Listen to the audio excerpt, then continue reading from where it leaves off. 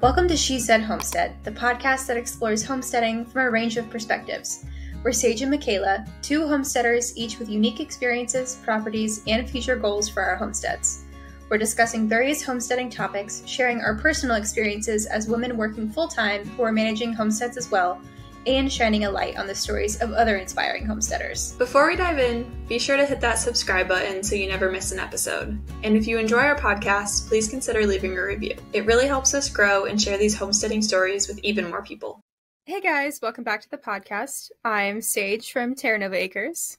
And I'm Mickayla from Calico Acres, and we both have homesteads in Western North Carolina. Today, we're going to be talking about our garden updates. It's that time of year. Everything's in the ground and starting to grow, so thought we would spend some time on that. But before we get into all of that, tell me a little bit about your week, Mickayla. This is a hard question this week because I feel like I always gravitate towards garden updates, and I want to save that for the actual episode. This week, I was a solo homesteader for a few days. Taylor left me for 4 days to go up to Michigan. So I was holding down the fort here by myself. And it was, the real feel for a couple days straight was 105 degrees while he was gone. That was really rough. I was feeding the birds frozen watermelon, like frisbees. Like I sliced it into just big circles and I was feeding them frozen ones and trying to keep them cool. Trying to keep me cool. I was staying inside until it was almost dark out. So I did get some inside things done. I think 2 weeks ago, I got a box of chicken from the salvage store, and I finally got it thawed and had time to deal with it. It ended up being like 45 pounds of whole chickens. It was 12 of them, and it was $10 for the whole box. Yeah. It was $10 for the entire box. It was so heavy that I was having a hard time holding it. And it was 12 chickens. I parted out 11 of them. I left one of them whole. So I have like 11 dinners worth of chicken thighs, 11 dinners worth of chicken breasts. I have a few nights worth of wings, and I think 3 giant bags of like the carcasses for making broth and stuff later on, because I was not about to turn any sort of heating device on during the hot days this weekend. Not about to can some broth, so I just threw them in the freezer for later. So 45 pounds worth of chicken for $10. It was roughly 45 pounds, and I'm pretty excited about that. It was really cool. I cleaned my house, which that's really rare right now. That hasn't happened for a while. Mostly because Meg and Ben were dropping off my Azure order and I knew they were going to come inside. I was like, it's a hot mess in here. I need to clean this up a little bit. So I got it cleaned, and then also I wanted it to be nice for Taylor once he got home. He came home Sunday night and I was like, I just want to relax and watch Gilmore Girls and have pizza and not worry about having a messy house. So I like meal prepped and everything for the week. And it rained. Finally, he got home. Well, okay, so he left on Thursday, and it started to sprinkle that morning a little bit, and I got really excited. And then the whole rest of the weekend, it was like teasing me. I was looking at the radar. The storms, I'm not even kidding, they were coming straight for us, and then as soon as they hit like 10 minutes from our area, they split and went right around us. Every single one of them. Or they just like dissipated. And I was like, we need this rain. Please stop. And I could see the clouds, and it was thundering for the 3 days straight, and it didn't rain almost the entire time. We got a little bit sprinkle Thursday. And every time he leaves, we always get like a torrential downpour, and like the power goes out, and I'm always expecting like some big storm. So I was like, okay, I can deal with the power being out if it rains. Like, I just want some rain. And he got home at like 6:30 on Sunday, and within an hour of him getting home, torrential downpour. What were you up to, not garden related, this week? Well, I was also making sure to water things. I have one, that sprinkler head that you think of that you like played in when you were a kid in the yard, and it just goes one way and then it goes the other way. I have one of those, and I just drag that all around the homestead for whatever I need to water. I mean, I was at the point where I was also watering the pasture so that the sheep would have forage when I was bringing them back to it. And I'm on, the grass gets a 5-week break. So it was struggling. It was not growing. And I also finally got rain this weekend. I got like an inch or so over a couple storms. So that was helpful. And I no longer trust the forecast when it says chance of thunderstorms for the next, whatever. I'm like, okay, we'll see. So I don't know the next time that it's going to rain, but in theory, maybe in a couple days. Not holding my breath. But other than watering, I've honestly been doing things outside the homestead more because for the last 2 months, at least, it's been pretty nonstop. And I finally hit the point where I didn't have anything on my list of like absolute critical blinking red light have to do this task. And I was like, I can relax. Like I can back off a little bit. I can live my life outside of garden for a few days. This is great. So that's what I've been doing. I've been trying to enjoy other aspects of my life outside of the homestead. So I've been talking a big game about trying to get more organized and like meal prep again. And this is the first week that I've been able to do that. So that felt really good. And then this is also the first week that I've gotten to the gym more than once, which is a big deal for my mental health. And that's really helpful. And then once I start in that pattern, I'm like, I love the gym. Why am I not in here all the time? So we'll see. Maybe that'll become a lasting pattern. I don't know. I don't know if I'll have time, but it's felt good this week to kind of feel more me and have my identity outside of homestead stuff. I feel like I've finally gotten to that point too, or I'm almost to that point where I can kind of take a breather, but it feels like I'm a month behind. Like I feel like I should have been at this point a month ago. Memorial Day should have been when I feel like this. Where I'm like, okay, I have everything planted. I should be able to just like weed and like leisurely do garden things now. And I'm finally getting there and it feels nice. All right, now on to the things that we actually want to talk about, which is always the garden.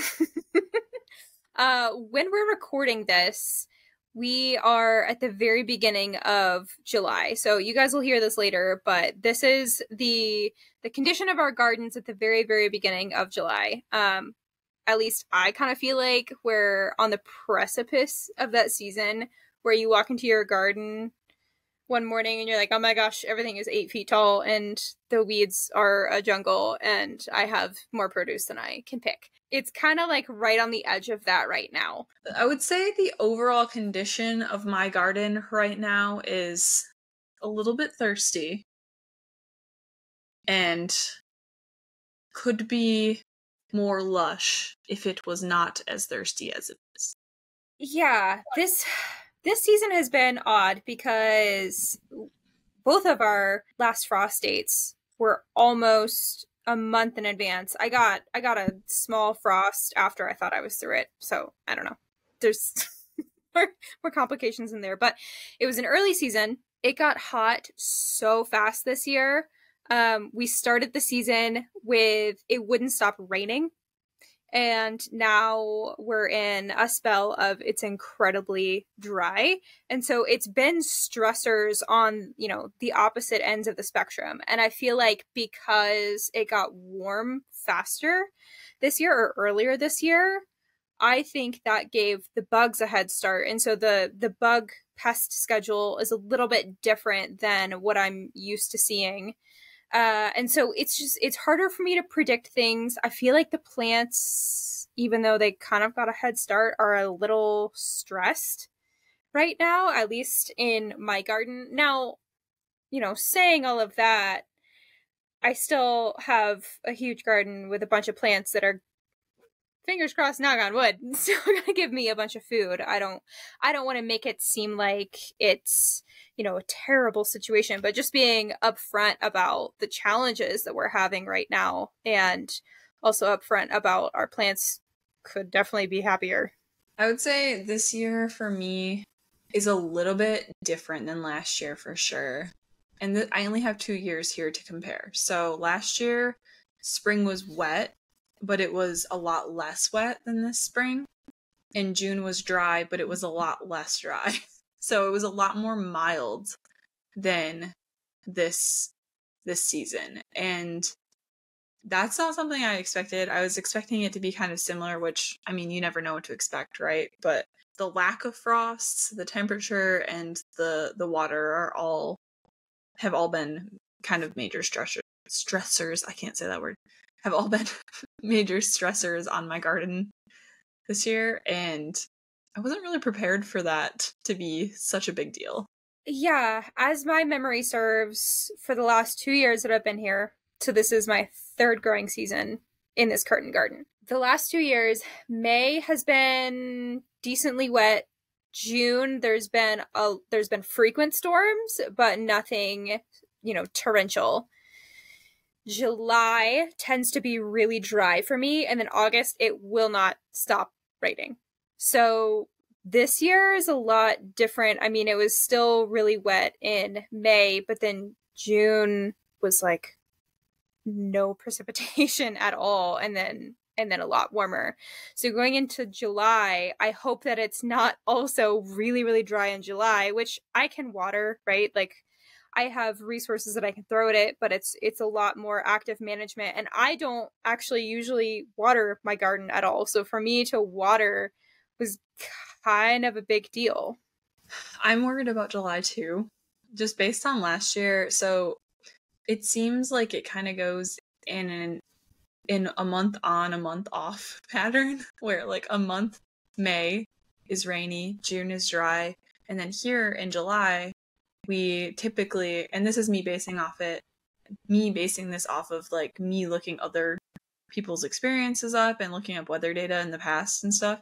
July is typically very wet here in terms of it's really, really hot and sunny all day long. Afternoon hits, we get an hour or two thunderstorm, and then it's 75 the rest of the night. And that's amazing because I never have to water I wouldn't have to water in July. But last year we hit August, and by like early to mid-August, we didn't get rain until November. Like it rained maybe once from August to November. And so I'm really worried with June that we're not going to get any rain come July, August, September, etc. I'm really concerned about that. That makes me want to get my watering totes set up so that if it does rain, I can like harvest the rainwater and not have to pay to water the garden, but also like maybe moving drip lines or whatever up to a lot sooner than I planned. I was planning to do those next year, like over the winter, get that stuff set up. But if it keeps being this, we might have to adjust that a little bit. Right. And this drought isn't just North Carolina. I mean, I was talking to my dad he's in Atlanta. It hasn't rained there for, I don't know, I want to say 6 weeks, and it's been even hotter there than it is here. So they'll have temperatures in the mid-90s like almost every day, plus no rain, and things are crispy. So it's not just, our little North Carolina bubble. There's crazy weather everywhere, and then in the Midwest it's flooding. So it's been really crazy, kind of no matter where you are in the US for the last few weeks. I feel like we should try and go over like some of the improvements or changes we made to our gardens that were taking into account weather in previous years. So like for me, I tried to mulch everything a lot more this year, including the pathways, to hold that water in because we had such a dry like late summer. And then I would say adding the raised beds was also kind of an improvement to be able to let our carrots grow, but also so they're not in like a wet, soggy soil all the time. Those drain really easily. Those are like the main improvements to our main garden that we did. And then I guess doing Ruth Stout style beds where the weeds pop up less, that just helps in general. But are there any improvements that you made? The only, I'll call it structural improvement that I made was digging some drainage trenches when it wouldn't stop raining, and a bunch of my plants got flooded out. Like the first melons and squashes that I planted drowned, And then my tomatoes kind of got a rough start, not only because of that hailstorm that just KO'd some of them, but any of the ones that survived the hail were kind of just steeping in water for a while, and they now have fungus issues that I think they're gonna have pretty much all season. Since it started, I'm not getting rid of it at this point. So really digging that drainage trench through the bottom half of my garden is the only thing that I've done. Other than that, it's been hoping that as I'm adding organic material, that as I'm continuing to cultivate these spaces, that as I'm adding mulch, which I like to mulch with hardwood mulch, as I'm doing all those things, that it's going to slowly improve every year, just because I don't have the time, the money, or the energy to do big changes. It's just me. I could totally ask for help if I wanted to, but I like being stubborn, and I like this being my project and my baby and doing it exactly how I want to without having to answer to anybody else. So that's how I'm doing it. So I'm curious how your new flower beds, like down in the front yard area, are doing their first year, since it's been a wild year with the weather. Yeah. Okay. So that's a good question, because I'm doing slightly different tactics. So for anyone who's not familiar with my layout, I have two different garden spaces. One is the food garden, which is normally what I'm talking about. That's up in the pasture. I put that in a sacrifice paddock, so it's where they had their horses. It was really compacted because that's where they had their horses for a long time. There's no topsoils, just awful, atrocious. I'm rehabbing that and turning that into a garden space because I'm a little bit crazy. And then there is the flower garden, which is basically my front yard, and it's because I didn't want to mow grass, so I am converting it into a flower space. The food garden, I did broad fork. So the food garden is not no dig, but I do count it as no till. I moved earth around just enough to grade it, but I've never, I don't take a tiller to those beds and till them to break them up. I have used a broad fork in the food garden. The flower garden is not only no till, but it is totally no dig. So there are some raised beds simply for the fact that the yard is sloped, and I've tried to grow on that slope, and the flowers get very sad and they tilt over. So I put some beds in there to sort of flatten that out. And then the other side, I just threw mulch down in the winter, and that was the most that I did to it. It's doing pretty well. So the side that I just threw mulch down, that I didn't do anything special, didn't do anything fancy, that is at the toe of the slope where they had poured the horse manure for a few decades. So that's really good soil, and things drain through there. It's kind of ideal. It's probably honestly the best soil on my entire property. So the things over there are really loving it. The only drawback to that spot is that it is going to be the last place on my entire property that thaws in the winter, and it's going to be the first place that frosts as winter's coming back. So the season there is just shorter because of topography. The raised beds on the flower garden side, the ones that are deep, that I filled with leaf mulch and food compost and all kinds of stuff because I didn't want to buy fill dirt because I'm a little bit broke. Those are doing well. I put my dahlias in there. I would have had a hard time if I was just, throwing seeds in there because it's not quite broken down enough. But the dahlias are big bulbs, and I had already pre-sprouted them. I kind of put soil in there when I was putting them in, so they're good. Not to get too convoluted, but there's so many different conditions. The other raised beds that are very shallow, so I only kept them raised to contain basically the mulch that I was putting on there. Those suck. They are terrible, which is not uncommon for a first year garden space. I threw mulch down to try to kill the grass, but it just wasn't, I don't know.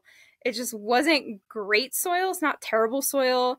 The grass was in the process of dying back. I had just put the wood chips in, which sometimes, you know, if wood chips get a little bit mixed in with your soil, they can deplete the nitrogen. So it's just not established. So the first things that I threw in there weren't great, but I think all of those spaces, all of those no dig flower garden spaces are going to be fantastic next year. This year, what are the main things that you're growing in your garden? Maybe that's several things. Our focus this year, we were trying to make peppers and tomatoes, which I feel like that's probably going to be an every year thing. But I'd say peppers, tomatoes, heavy on the melons and squash, and then root crops. But we already harvested a lot of our first round of root crops. So my garden kind of feels empty right now, which is weird. I know that like it's aligned with my plan and it's like part of succession planting things, but I'm kind of nervous to film a garden tour in a couple days because I'm like, I don't even have much growing right now. Like it's in the garden, but you can't see it because I just replanted so many things. I guess, okay, so our peppers were like the main focus, and we put those in a couple beds at the bottom of the garden, and they immediately, like half of them died because they got drowned. So we were like, scrap that plan. We're moving these things. We literally Marie Kondoed the garden. We were like, get rid of this stuff, reorganize it, put it in a better spot because that was not working. So those are flower beds now and extra tomato beds. But since we've moved the peppers, they're a lot better. We did lose a few more just because I think I didn't get them in the ground soon enough. They were just sitting in duck poop water, but that's my own fault. I've started to harvest peppers over the last few days. I just ate a lunchbox pepper tonight for the first time, and that was the most flavorful bell pepper, or sweet pepper, I guess, that I've ever tasted in my life. That was delicious. I haven't had any pest issues on those yet that I've noticed, and they seem to have recovered from the water issues mostly. And all of the ones that I planted from my own starts that I was like nervous about, that were 2 inches tall when I planted them because I thought I stunted them, they're all like bushes now, and they're doing better than any of the nursery bought ones. So I'm proud of that. As you should be. What is your main crop of the year, I guess? Crops of the year? That's a good question. You know, this year I'm doing a lot more like bulk production. I'm slimming down my varieties compared to the past 2 years because I was experimenting previously to figure out what I like, and now I kind of know what I like, and I'm like, all right, I'm just gonna invest in this. But I think the main crop in my garden this year is tomatoes. For sure. I also have a ton of peppers. I mean, like that kind of makes sense. I think that's going to be pretty consistent, and that's going to be the case for a lot of, especially southern gardens. But I counted yesterday, and I think it's 71 tomato plants. I don't know how many pepper plants I have, but honestly, part of that is by accident. Part of that is I had a plant sale this year, and hardly anybody came by. And then as soon as I gave up and I planted them in the ground, I had multiple people ask me, hey, do you have any more plants? And I was like, no. So I ended up with a whole lot more than I intended to. But honestly, I'm not mad about it. And some of the plants that I ended up not intending to have in my garden and just planting in this, you know, kind of extra row at the end of my garden look the healthiest out of any of them. So I don't know. I'm not mad about it. I was gonna say, I watched your garden tour. I saw all of those peppers. You got a lot of peppers. Well, I have so many peppers because I grow stunted peppers. I could get a couple $100 worth of compost and grow not stunted peppers, but again, I'm a little bit broke, so I'm doing what I can with what I have. I think we're going to end up getting another load of compost this fall for next year, so that we can do some, I don't know what to call them, but I just like to call them like food forest, fruit tree guild worms. like fill in between them with like mulch piles of like with compost and stuff under them, because I want to put more blueberry bushes and stuff down there, but that's another topic. All right, so we are, going into the thick of summer, but I know that you have already harvested a bunch of things from the garden. If I'm not mistaken, you've already done garlic and carrots and potatoes. Is there anything else?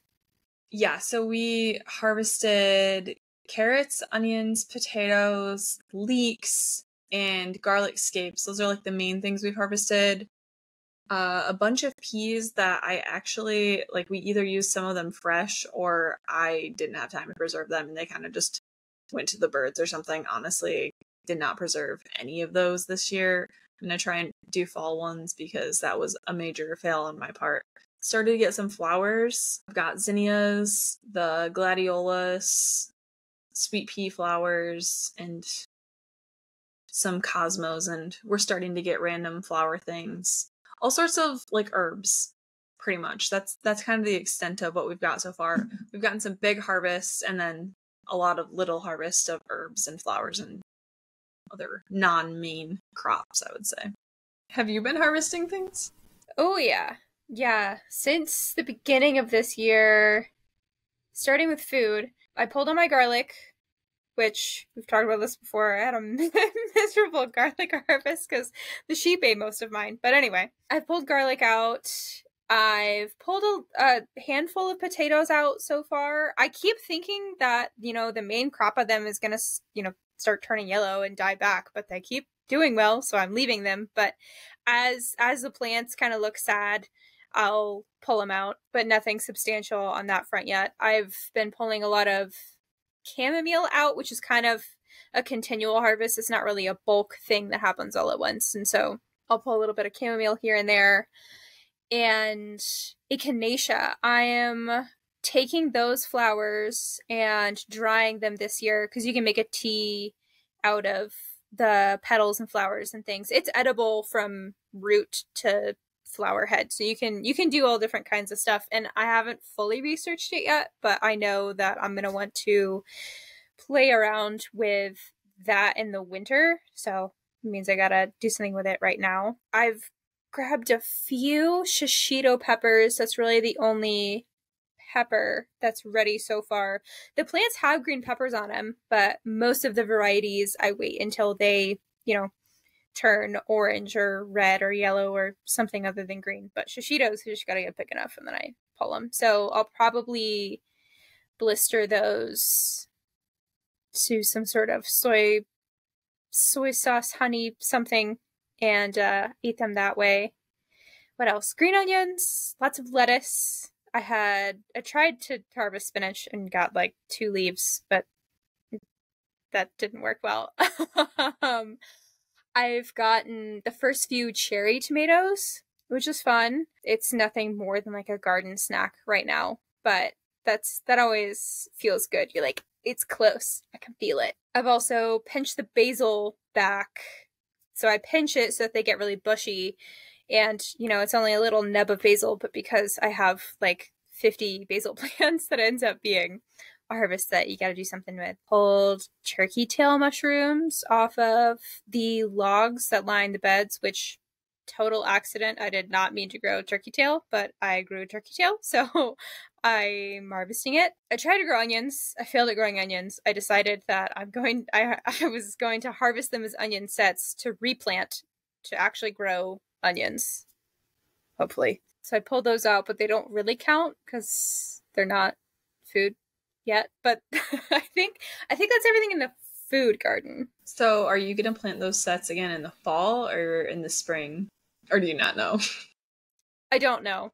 I've set it aside and I haven't really thought about it or made a plan because I'm so frustrated trying to grow onions. This garden, I've grown them in 2 other garden spaces and they've done fine. And then this garden, it's just been not cooperating with me. That's okay. That's okay. It's part of gardening. It's never going to be perfect. I'm pretty surprised with how well some of our onions did, actually. I think with the rain and stuff we got, it really piled the dirt on, so the dirt moved on top of them more as mud. So I think that they got buried a little deeper than they should have. But honestly, we got some decent sized onions. We got some big ones, and then we got a lot of, I would say, like small to medium onions. So I think if they had not been buried so deep, then they would have done better. And most of the good ones were from our starts, but I do have some good ones out there from our sets, but a lot of the sets just bolted. So I don't know. I think I'm on the starts train now. I think I like that the best so far because that was the easiest and it was really cheap to do.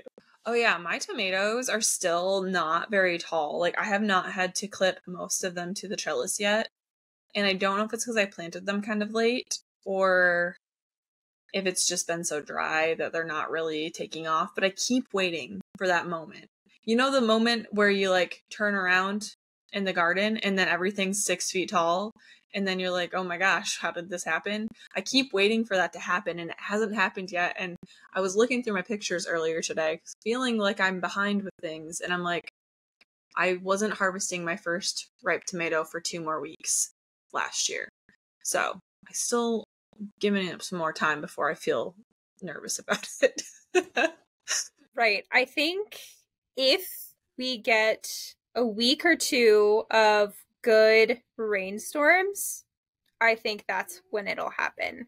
Or I don't know if we have to artificially recreate that with watering, but July really is the month where my garden tends to take off. And then August is when I can officially no longer keep up with it. And it's Jumanji for sure.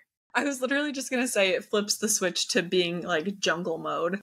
Like out of nowhere in July, it just happens. You don't even notice that it's happening. And then all of a sudden everything is green around you and 3 times as tall.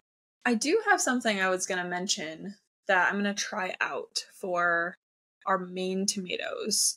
And this is sort of an infrastructure thing, sort of a weather thing. Because it's been so hot and sunny and dry, it's been almost 100 degrees. Like it's been the actual temperature in the high 90s, mid 90s. And then the real feel every day has been like 101, 102, 105, 103. So my tomato leaves are all really curled because they're stressed right now because of that heat. Even though I'm constantly watering them, we're on city water, it's not well water, and it's just not as good as rainwater, and I have to move it around the garden, so they're not getting that like good saturation that I'd want them to get. So I have them placed this year in a spot in the garden where they are only 1 bed away from our long tunnel trellis, and they're adjacent as well on the other side to our little trellis. And then there's a tree on the other side, on the north side of them. So they're in a perfect position to put a shade cloth over them if I want to clip it to all of those things. So I just ordered that and it should be here on this weekend, I think. And I'm going to do a kind of a triangle situation with a 50% shade cloth and see if that helps them because they are in full sun all day long and it's a hot sun. So that's a little experiment that I'm going to try. I have some tomatoes that aren't in that area, so we'll just kind of see how those ones do compared to the others. I think that will work well for you. Yeah, I'm fortunate enough that I'm a little bit cooler than you, so I mean I've had some warm real feels, but my tomatoes haven't hit that, over 90 degree, like, I don't know, actual vegetation temperature. Like it's different for humans because we cool ourselves by evaporating air, and that's why that real feel can be different. But mine haven't hit that stress point, but I have gotten shade cloth and used it for my lettuce, which I usually struggle figuring out how to carry lettuce into the summer, which if you garden in the South, you can understand what that's like. And I actually had some lettuce for lunch today, and it was a little bitter, but it was doable. Like once I put the dressing on it and I had everything else on the salad, I honestly didn't notice. So I think that shade cloth will do your tomatoes well. I'm thinking that shade cloth might solve a lot of problems more than I realized. We're gonna get some probably if I don't invest in it this year, because it's kind of expensive. If I don't invest in it this year, I'm going to get some next year, and we're going to cover the whole chicken run in it, since we're planning to take the big cedar tree down that shades their run because it is not in good shape and is right next to the power line. So we're probably going to get them shade cloth next year. And if it does well in the tomatoes, I might get some other versions of it for something else too in the garden. Just, I feel like the way that it's situated, it gets full sun all day long, literally from 9 a.m. until 9 p.m. So pretty much 12 hours of full sun. That's a lot for anything living. And they only really need like half of that. Yeah. So they definitely get stressed out by it, I think, and it can't hurt to try it, at least, in my opinion. So maybe it will be nice for me too. Maybe we'll string some from the trellis to the chicken coop and just cover the whole garden. There you go. Shade Mickayla. Okay, how about your squash? Because I know that you deal with just absolutely terrible levels of squash pests. So what's the story with your squash this year? I think I'm going to be replanting some of it in the next couple days. I'll say that. It was doing really well when we had all of that rain for the month, and then it was starting to get a little bit sad. I've kept up on the squash bug eggs, but I have had to pull some plants because of the borers. No matter what I do, I got this stuff that's like, it's kind of like a different version of like BT, where it's like what is that, like a bacteria or something, it's a specific organism thing that like deters them. And I got some of that to try, but so far it's not really working super well. Maybe it's because they were already there, but I'm going to be replanting some of my squashes. Some of them are doing fine. So it's definitely like half of them are doing okay and half of them are sad. My melons, all of them are doing just fine. None of those are sad whatsoever. I have one watermelon that's already the size of like 2 softballs. My cucumbers are doing fine. I haven't noticed any bugs on those, like squash bugs or anything like that. I've been pulling in a lot of cucumbers. I don't know the answer to this issue other than like my ducks definitely help. They go in there and they diggle their little heads around in the grassy mulch and try and get the bugs, but they can only do so much. So I don't know, maybe next year I'll try covering them, but that requires me investing in a lot more hoops and things like that, the covers, and I was really hoping to not have to do that.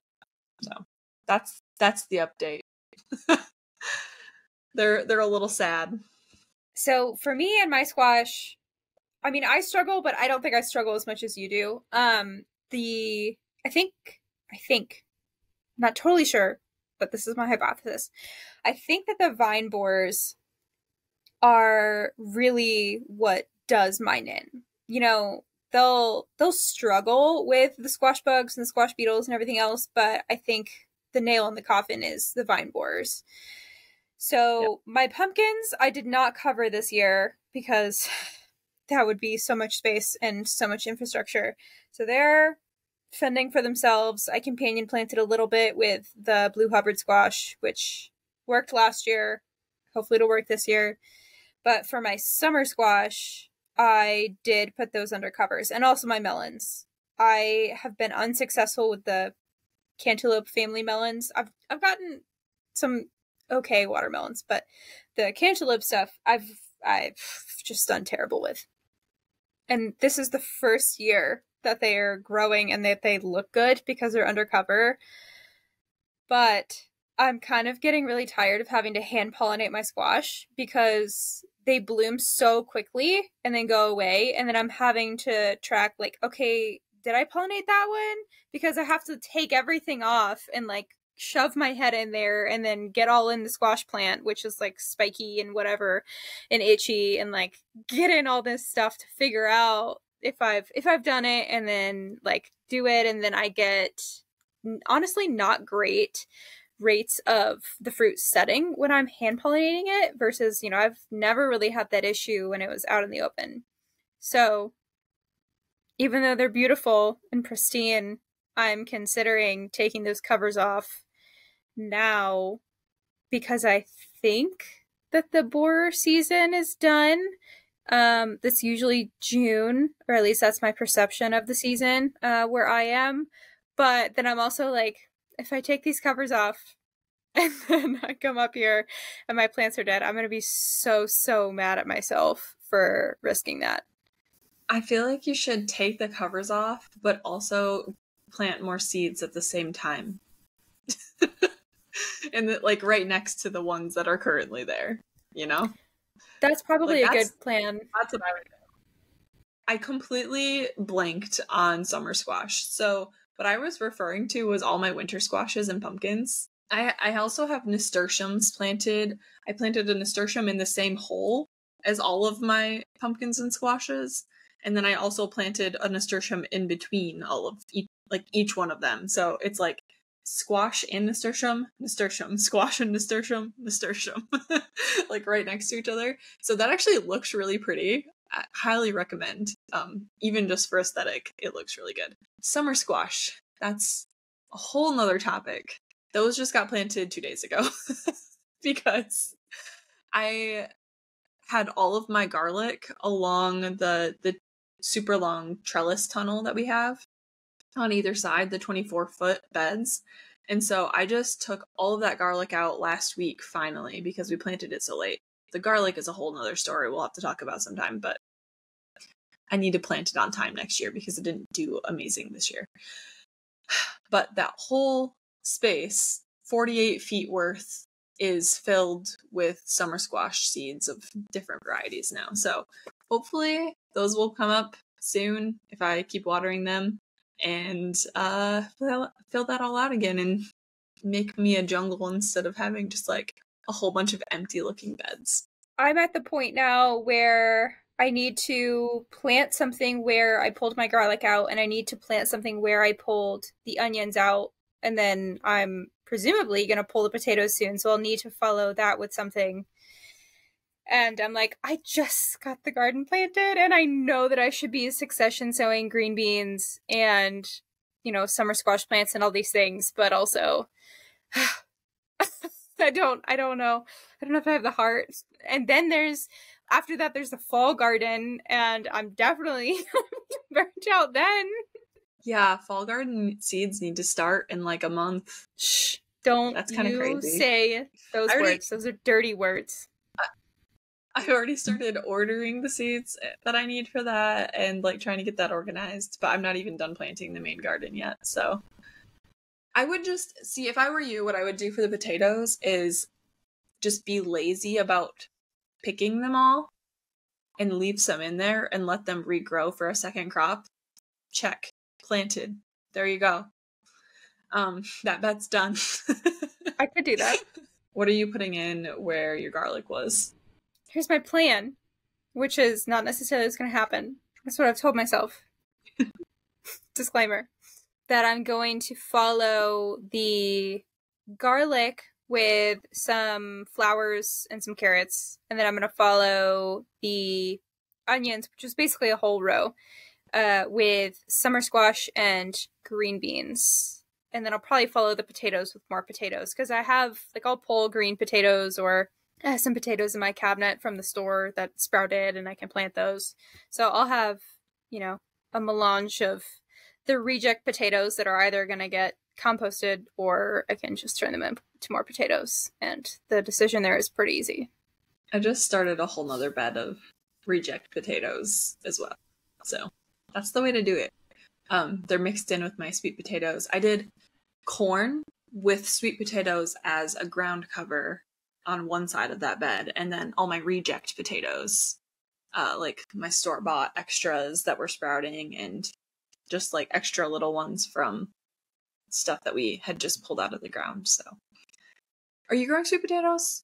I am growing sweet potatoes. Yeah, I planted my sweet potatoes. So normally you grow them from slips, but I planted them like you plant potatoes with seed potatoes, because I have the hardest time growing slips, and I could buy them if I wanted to, but that's another $60 for 50 slips. And I had the potatoes, and I was like, well, it's gonna be weird, but I'll do it. And I did that with a handful of them last year, and it worked great. So I know that it works, and I have my variety that I like, and I'm sick of spending money.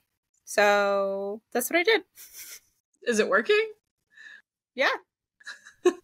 Oh, good. I took a note from that, seeing that you did that. I planted all my slips, and then I also threw the potatoes in there and covered them up, and I was like, maybe they'll sprout more. So I mean, why not? Yeah.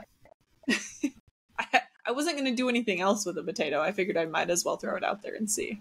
I don't know about you, but, and I kind of mentioned this earlier, but for my tomatoes this year, I am having so many fungal issues. I feel like I'm going through every few days and picking leaves that are yellow that have those kind of like black gray spots on them and disposing of those leaves. I don't know if it's fusarium wilt or any of the other, there's like a whole family of fungal issues, and they all have crazy names, and I don't remember the differences between all of them, but they all pretty much come from the same thing and can be treated by similar things. Do you have that in your garden this year?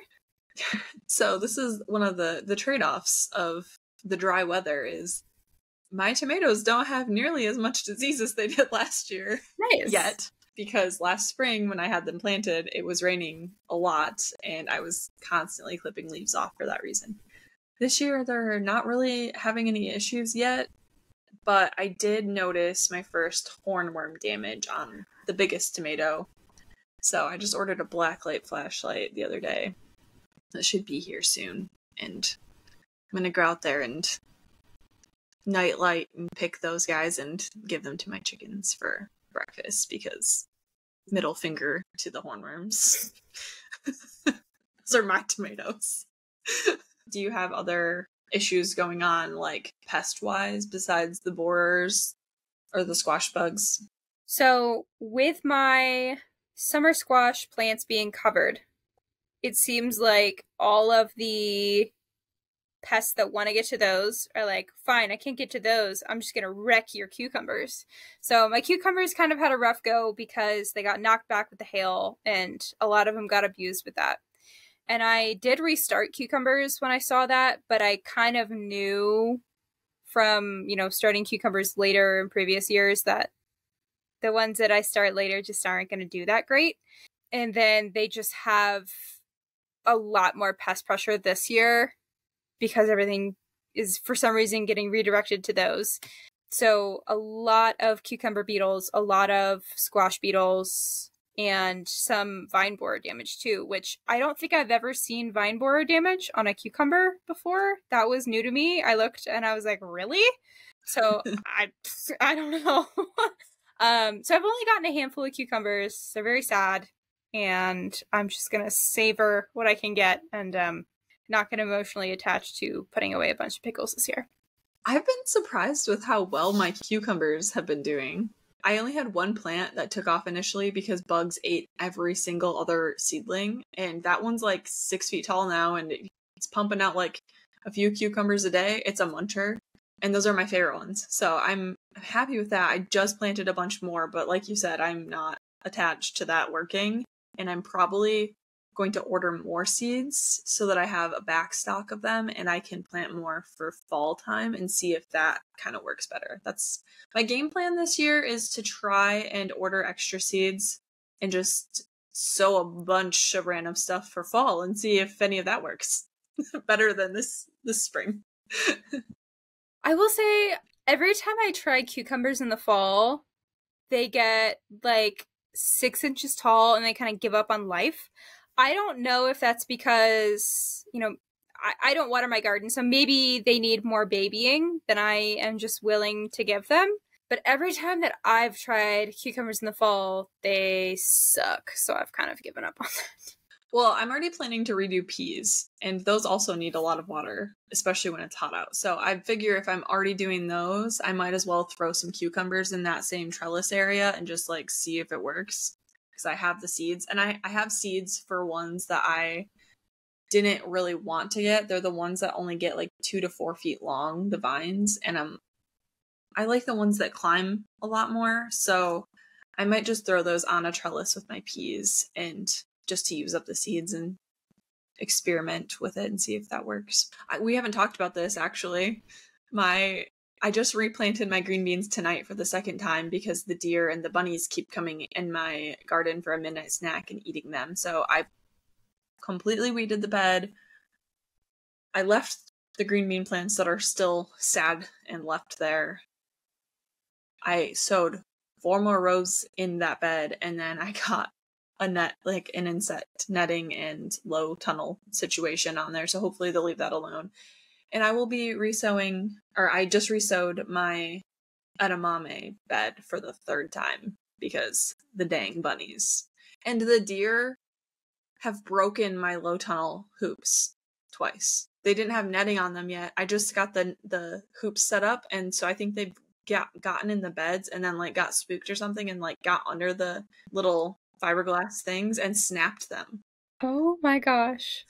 So yeah, I think that also the future deer fence situation for the garden might have to get moved up if possible, because they weren't an issue last year, and I think maybe this year it's because we didn't plant our little sunflower field down below the garden where they come from. That kind of distracted them last year, I think.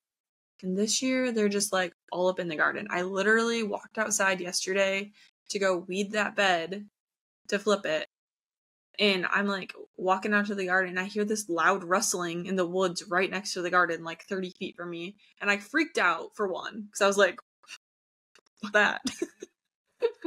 And 2, there's a little deer that just comes walking out of there and then like wanders down back into the forest below. I'm like, you were just eating these beans, weren't you, like 10 minutes before I got out here, guaranteed. So yeah, That is heartbreaking. That happened to me my first year, and that was what spurred my deer fence. I had like 60 green bean plants, and they had baby green beans on them, and it was literally like a couple days before I was going to harvest them. And the deer came and just mowed half of them down, and I was like, all right, like, screw this. I'm going to camp in the garden. I'm going to catch you, and I'm going to scare you, and I'm going to let my dog like chase you and bark you, out of here. Camped in the garden. Didn't hear anything all night. Neither did my dog. And woke up and the other half of the green beans was mowed. And I was like, all right. Cool. So I totally feel you on that. All right. Before we close this episode out, we do want to get to a few questions. So we got on Instagram and asked you guys what some of your garden questions are, and these were some of the responses we got. So let's go through them. What are crops that can be planted in all seasons? That's kind of tricky. That's going to depend a little bit on where you are. If you're in the north, you can probably carry greens through the entire year without doing much. But, if you're in the south, you're going to have to move where they're planted in the summer, or do something like a shade cloth. But I mean, greens can be grown year round. It just depends on, if you live somewhere really hot, you might have to give them some extra shade in the summer. If you live somewhere really cold, you might have to give them some extra shelter in the winter. There are things that aren't necessarily planted year round, but you could plant in both the spring and the fall, like brassicas, greens, peas. Like I said, I was going to try cucumbers, carrots. All sorts of stuff can be planted at least twice a year. You can get 2 seasons out of your growing year, I guess, depending on where you're located. The next one is trying to decide if I should build another garden. Should I? I feel like we all know what our answer to that, and that's absolutely. We will happily enable you. The answer is yes. The answer is always yes. All right. I feel like that was an easy one. Have you eaten a hot garden tomato yet? For one, that triggers my sensory issues, but I will still answer it. The answer is yes, but it was a cherry tomato, so I don't know if that really counts for your question, because I feel like your question is, you know, the big heirloom, like, bite into it like an apple garden tomato, and the answer to that is no. And Mickayla's cringing. Yeah, the answer to this for me is I'm gonna throw up at the thought of this. I have goosebumps thinking about biting into a tomato. Just, you know, unadulterated tomato. Do not like. Best things to grow for beginners. I want to start learning to can soon as well. We have a whole episode on this. We'll link that episode below, but it should be somewhere on our YouTube and or Spotify lists if you are listening to this there. Yeah, this really just depends. I think honestly the best thing for you to grow as a beginner is the food that you like to eat. That would be my best suggestion. Yeah, and the only thing that I'll add to that is if you're looking to venture into canning, I personally think that canning tomatoes is a great thing to learn on, and it's something that, you know, is super popular anyway. So if you're looking to lean more into like the production homestead side of things, I would say maybe go with tomatoes. How do you find the motivation to keep it all up and going? My mental health is not solid. There's multiple reasons for that. I don't know if my life choices are enviable or should be replicated, but they are what they are. There are living things that depend on us, and we don't have a choice. Is that a good enough answer?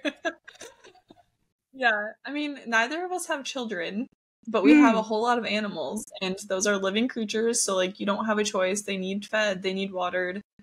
And as far as, like, all of the other stuff we have going on, that's the stuff that gives me energy, like YouTube things.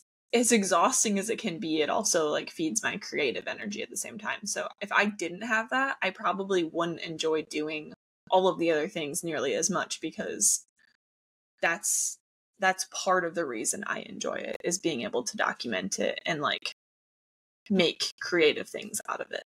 Yeah, that's fair. I mean, jokes rooted in truth aside, like this is something that for both of us, we deeply enjoy it, and you know, having that sort of love for it kind of is the only thing that can push you forward, especially when you have huge gardens, because if you don't have that passion for it, it's just not going to be sustainable, and that's okay. Yeah, it's a nice little cocktail of neurodivergence, necessity, and passion, I would say. Sure. Okay, good concise way to put that. How many heirloom tomatoes are produced by a single plant? I had to look this up. I have absolutely no clue. It really depends on your garden, really depends on your growing season, your situation, what kind of tomato. There are so many factors. But Google says 20 pounds, so we'll go with that. And for the record, you know, heirloom tomato, when we say that, we think of those really, really big, really colorful, and sometimes fluted tomatoes that you find at the grocery store. But heirloom actually has to do with the genetics of the seed. So you can technically have an heirloom cherry tomato that's going to give you potentially hundreds of tomatoes, or you can have a variety that gives you really, really huge tomatoes, but because the fruit is so big, it's going to give you fewer of them. So it depends on a lot of things. It even depends on how you prune it. Like, there are so many different variations of an answer to that specific question.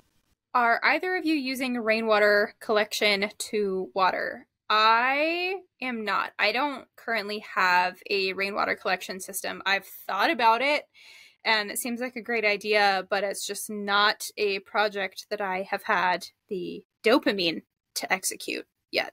We should, whenever you expand your little run-in shed up in the garden, put a gutter on that and install a rainwater catchment. You read my mind. That is exactly my plan. I'm always thinking. We have the totes to do it. We have to clear the area of poison ivy and downed trees and whatnot to be able to put them there. So we haven't gotten around to that yet, but like I said earlier in this episode, that might be moved up as a priority because of the weather situation we've had this year so far. Is your mulch working? Which mulch? My pathway mulch is mostly Bermuda grass.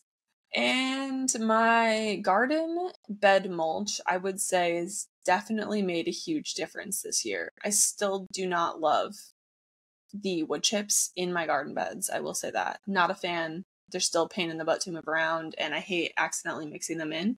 The short answer is yes, my mulch is working, but it kind of depends on which mulch. I have wood chip mulch, I have straw, and I have hay.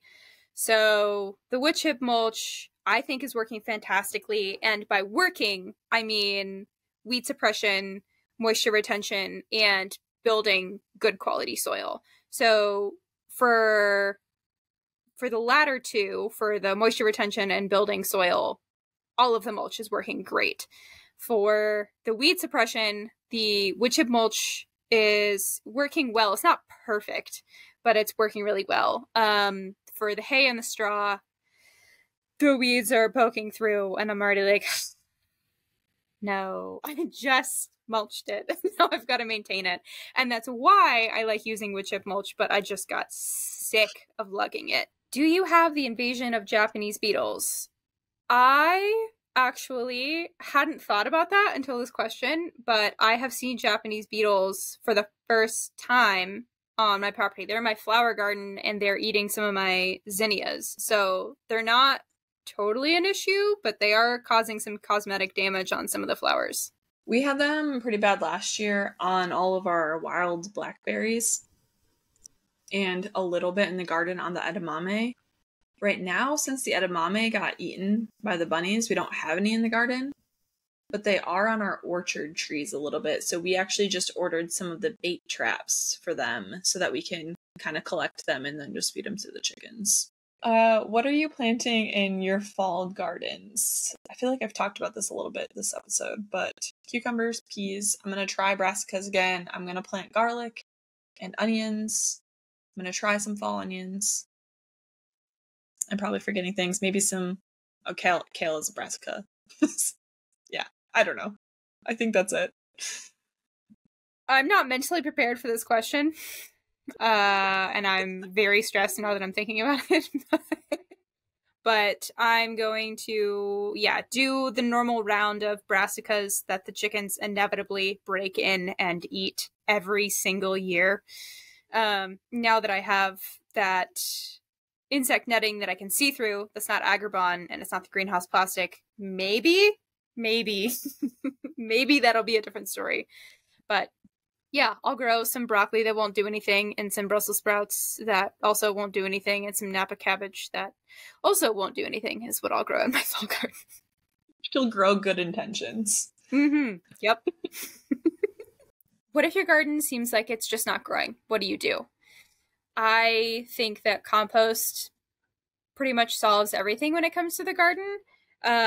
Of course, that's going to depend on your particular conditions. You know, like for us right now, where it's incredibly hot and it's incredibly dry, maybe the issue isn't nutrients. Maybe the issue is that there's just not enough water available. So it kind of depends, but truly, compost is not going to hurt if you throw it on your plants. I pinky promise. It's a really good answer to that. My answer was just going to be what I do and what I've been doing, and that is keep watering it and try not to panic. And potentially, if you were planning to use that food to like put up for the winter or whatever, like canning, preserving, potentially start looking at other sources to get that food so that you can still get in-season produce and put it up for the winter, or 2, start figuring out what of that you could either restart or get new plants, new seedlings at a local place, or what you can replant and do in a fall garden instead, if you think it's not going to rebound. But I would just keep watering and try not to panic as step 1. How often are you watering? Right now, I am watering every single day, and I try to do like half the garden in the morning. Like when I go out there to feed the birds and stuff, I'll get it on the bed and, move it around while I'm out there a little bit. And then in the evening, I'm usually out there for a lot longer, so I'll do however much I have left of it. But typically, I would not water unless it's been a couple or a few days without a good rain. And right now, that's pretty much all the time. So every day. My answer is different. So normally I only water after I transplant things. So my normal mode of operation is I start everything indoors. I don't direct sow because I don't like watering a bunch. And when you direct sow, you kind of have to water a bunch. So I will water things in up to the week after I've transplanted stuff, and then I mulch it really heavily, and then I say, good luck. Now, there are exceptions to that, like the weather that we've had lately where it's been in the 90s and it hasn't rained for what seems like a year. It's obviously an exaggeration. But recently, with this extreme weather that we've had, I was watering twice a week, maybe. And that was, again, that dinky little sprinkler head for the section that it covers, let it get a good soak. I prefer to do a deep watering. I think frequent shallow watering is going to do more harm than good. But if you give your garden a deep soak, I let that go for at least a few hours, and then I'll move it to the other side of the garden, give that another deep soak for another few hours. That's what I've been doing for the last little bit. It depends on what your soil is like, what your situation is really. Like for me, I can't leave the sprinkler in one area for more than a half hour or the clay here starts puddling up. So I do have to move it every 30 minutes or so. And I just try and do it more consistently. So it's getting a good long watering, but it's not, it's not getting 5 minutes of water and then moving around. It's still getting a decent bit, but it's not puddling up there and drowning anything. What are you most excited to harvest? I'm gonna let you answer this one first. I think if I can get melons this year, like especially cantaloupe melons, I think I'll be really excited about that. Just because I've had so many issues with them previously. But also, I'm kind of cheating because I have two answers. I'm also really excited about the new flower garden that I have because I love growing flowers. I just was prioritizing the space for food previously. So I think hopefully buckets and buckets of flowers that I'm going to be able to pull in this year is going to be really, really fun.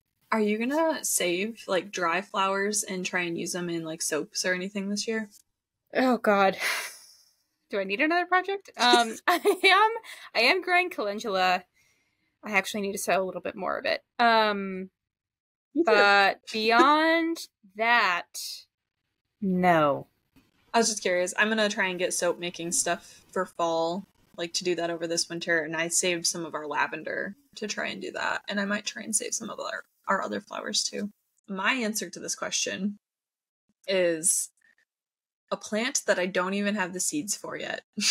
So I was shopping for fall seeds and I came across this like online exclusive little pumpkin on Botanical Interest. And it's called a black cat pumpkin, and it's like a small pumpkin. It's like acorn squash. It looks like an acorn squash, but it's like literally like the stem and everything is black. And it is so cute. So those seeds shipped yesterday. And as soon as they get here, I'm putting them in the ground and hoping that I can actually harvest that this year, which I should be able to because they're a small pumpkin and we have a long season if I can keep the bugs off of them. But if that doesn't work out, I think what I'll be most excited for is harvesting some of our more unique peppers. Like we're trying the Jimmy Nardello this year. Those ones, they're starting to get their fun little shapes on them. And they're decent sized already. And then we have a few others like the lunchbox and whatnot. So some of those fun little peppers that I haven't tried before, I am very excited for. I'm also really sad that I thought I had shishito peppers growing and I do not, so I might have to try and get some from Lowe's or something because I'm pretty bummed that I somehow messed that up. How do you get money or sponsors for your garden? I don't know. I don't have any sponsors, and no one pays me Vanity Garden. But if you do know, let me know. Yeah, I'm not really sure what this question is asking specifically. I feel like it has to be in regards to like our content creation, but neither of us are like sponsored by anybody. I've had 2 sponsored videos on YouTube ever. One was for Chick Cozy and one was for our birch mattress, and neither of those are really garden things. I have people reach out. We both have people reach out all the time. Companies, but they're just not really companies that we feel super, I don't know, motivated to work with. Like they don't, some of them aren't really garden or homestead related things at all. Like I've mentioned before, like e-bikes. I get e-bike emails all the time. And just random things like that. I would love to work with more brands. Like, I don't have any issue working with a brand that I actually like. There are a handful that if they asked, like if they reached out, I would absolutely say yes. Like Greenstock and I don't know, kitchen tool things, like name brands though. I don't want Amazon brand stuff, honestly. So yeah, I guess the answer is my answer truly would be to be a more consistent with like social media posting and like really building a following, because that's what brands want to see. And you actually have to pitch yourself to brands usually if you want them to work with you. We kind of have like the YouTube situation, which is social media, but not the same as other social media. And so brands will see our channels and reach out to us, but it's really just random brands that for the most part are reaching out to probably hundreds of people a day and just trying to get someone to say yes to them. So like you can really tell when there's a brand who like really actually wants to work with you specifically. That's kind of just where we're at. Neither of us really do a lot of brand sponsorships or anything because honestly, it takes a lot of work to do those, and what we do already takes a lot of work. So I mean, I'm not complaining. I enjoy it, but it is a lot of work. So if there are any gardening brands that you know of that you want us to be sponsored by, reach out to them and tell them about us. Be our cheerleaders. I mean, and that can easily go into a larger conversation of like, I think, and I was guilty of this as a viewer, as a consumer of, you know, YouTube videos and things. I think there's this perception that like if you're monetized on YouTube that you make a bunch of money and you have, you know, brands sponsoring you all the time. And there are people who make a bunch of money and have brands sponsoring them all the time, but that's not inherent in getting monetized. I mean, we've both been monetized for a while now, and Mickayla, you make more money than I do. I'm happy if I make the bare minimum to get the the money even transferred to my account from YouTube. All right, that is all of our questions. We're going to turn one of these back on you guys, though. We want to know, what are you most excited to harvest from your garden this year? Thanks for joining us on this episode of She Said Homestead. We hope you enjoyed our chat. Before we say goodbye, we'd love to hear from you. Send your homesteading stories to us at shesaidhomestead@gmail.com. We can't wait to share them on the air. To stay connected, follow us on Instagram for updates and sneak peeks at what's coming up next. If you like video podcasts, make sure you subscribe to the She Said Homestead YouTube channel too. We can't thank you enough for being part of the She Said Homestead community. Until next time, happy homesteading.